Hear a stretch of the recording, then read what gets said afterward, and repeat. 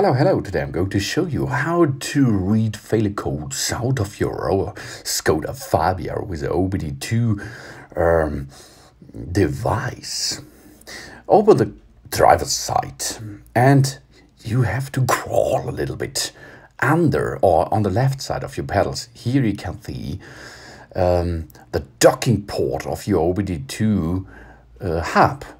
In this hub you're able to get the OBD II scanner plug into it. So now you can see the OBD II scanner has now energy. So nice, because the energy comes out of the vehicle. And now let's check something. Okay, we are going to some ignition on. You do not have to start the engine. You can start, you do not have. The only thing you have to do is switch the ignition key on. Then you are going to get into the OBD II electronic of your car. In this case, this scanner has an VAG system on it. That means you can reset here some services, you can read and delete failure codes, etc. Because VAG is the head of Škoda II.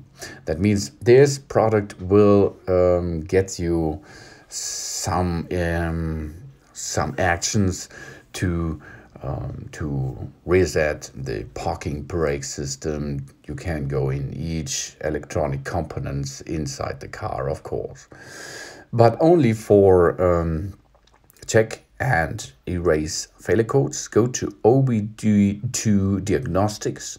Then the scanner will get information about your car, and after this you are able to see the failure codes, to read the failure codes and delete the failure codes. In this case, no failure is stored right now. That means now we do not have to erase the failure codes, but here you can see you can get into the car easily.